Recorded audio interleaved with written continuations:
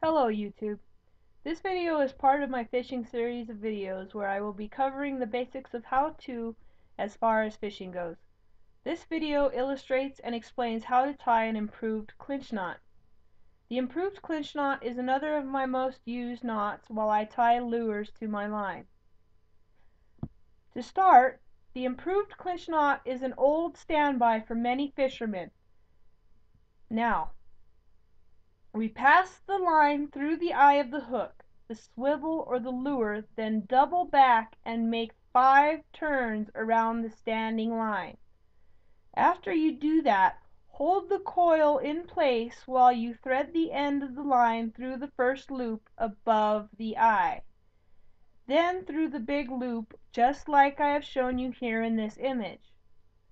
Next, you hold the tag end and standing line while the coils are pulled up. Take care that the coils are in a spiral, not lapping over each other.